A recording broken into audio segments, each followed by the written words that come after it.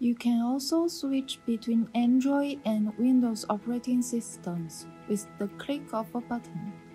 The operating system module inserted here makes the Windows operating system fully compatible with IdeaHub. This means that you can use third-party applications such as Zoom, WebEx, and Teams to connect with colleagues across all platforms. Let's open Zoom, for example. Click New Meeting.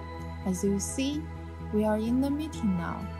And our conference AI also works with third-party applications, such as voice tracking that we looked at earlier, along with auto-frame.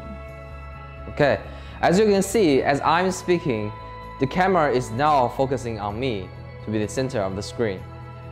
Hello, IdeaHub is a brand new product we released for smart office. 1, 2, 3, 4, 5, 6, 7, 8. Okay, and now the voice tracking should shift back to me as I'm speaking.